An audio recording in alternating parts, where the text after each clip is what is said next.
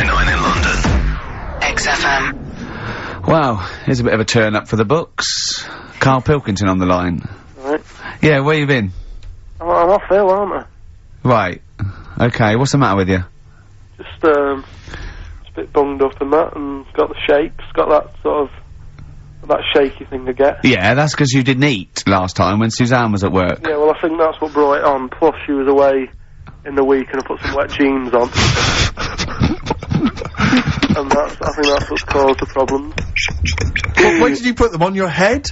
No, they were just on the Maiden and the legs felt dry, but they Just were on the what? On the what? Have you got the Maiden? What was she doing there? What do you mean? On the Maiden that you put clothes on.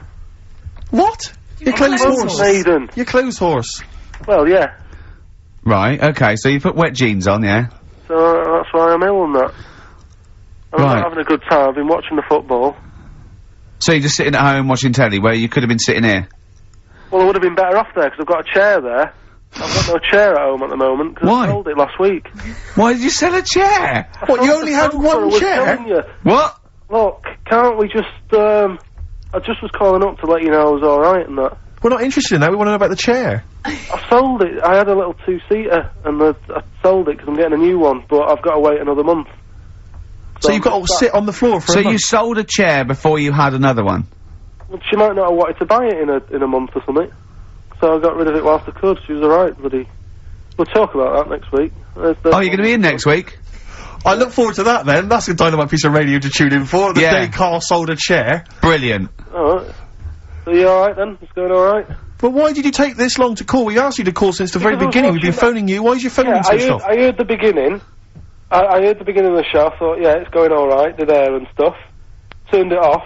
You turned it off? No, I put a tape in though, because even though I'm ill, I'm still showing an interest in it. Well, you're not, if you're watching football and shaking. Yeah, well, I'll listen back to it later, so I hope you haven't been dissing me. No. Right? Definitely not. Don't listen back to it, it's not worth it, but we haven't been dissing, you know.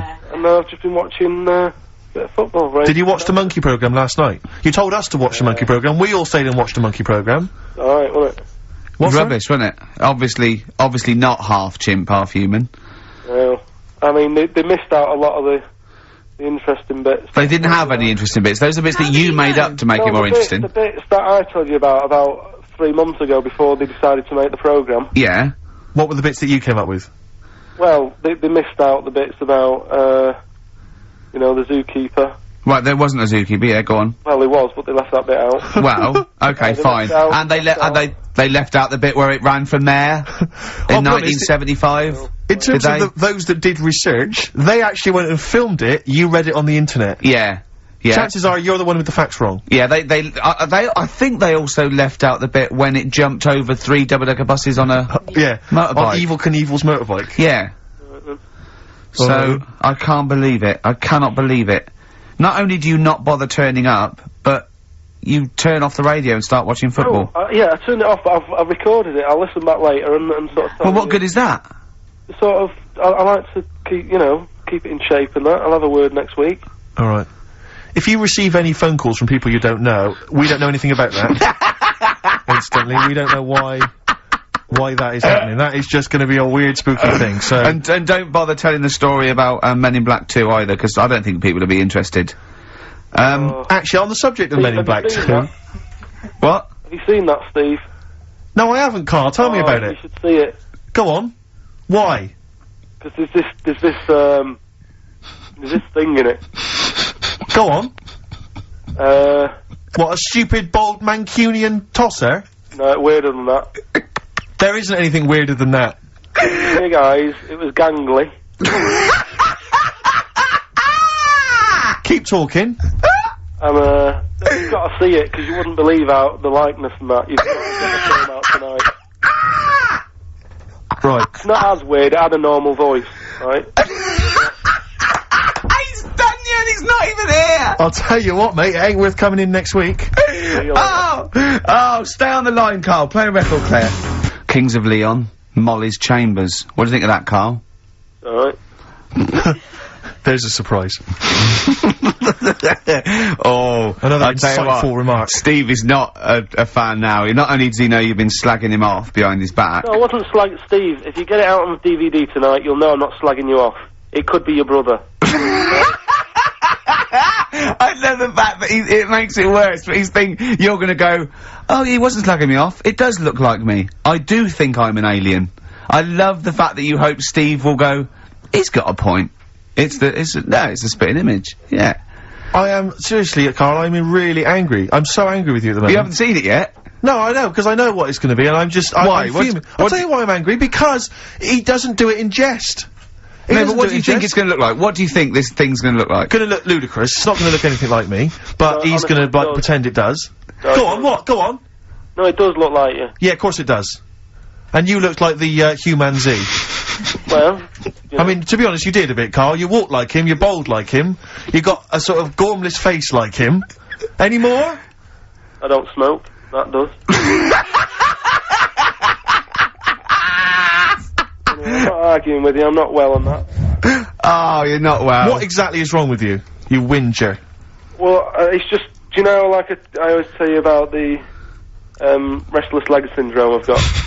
It's like Yeah. that, but all over. So you're just shaking around the house? I'm just, yeah. What do you look like? God. What are you doing? You're shaking around the house. I'll tell you, with your bald head, you probably look like an enormous vibrator. Oh, God. That's what you probably look like if you strip naked. Oh, you'll have the Scottish widow coming round. Oh, dear. That's, what's her name, by the way? I heard you talking about that. That's, Amanda Lamb. Amanda Lamb, who's in the Place in the Sun programme. Is she actually a widow? Is she a Scottish widow? Just, Hoots, man, my husband's dead. Do you want any money and a bit of my clam? Brilliant. Alright? That's the sort of, quality you've missed out on today. Well, anyway, you're gonna be back next week. We need you back next week. yeah. Yeah. Well, how do you know? How did you know you were going to be ill today? Because you phoned and arranged this yesterday. Convenient. And I spoke to you yesterday and you didn't sound very ill. I felt ropey yesterday. You've got a bit of a bunged up nose. Even though I have a bit of a bunged up even though I was ill, I still sorted it out. Yeah? I'm a little bit sweaty. Even though I was Carl, ill, sorting it I out does sorted not mean out. you phone up Sturgis and send her down. That's not sorting it out. That's making things worse. Have you learnt nothing? Thanks, Claire. If you're not part of the solution, you're part of the All right, problem. mate. Yeah. My leg's a little bit achy. Oh, wearing wet jeans. Oh, I put wet jeans on again. My lasagna it was frozen. Can you hear the venom and hatred in our voices today? We genuinely are upset and angry with you. Yeah. Can't believe it. I cannot believe that oh. Right, well, the thing is, we'll be back to normal next week, right? We've got Billy Elliot doing the film next week. Right. Any prizes? Got some good stuff. Have you got any films with Burt Reynolds in to give away on VHS? And I'll see you then. Great, we're looking forward to it already. I'll see you later. See you All right. later.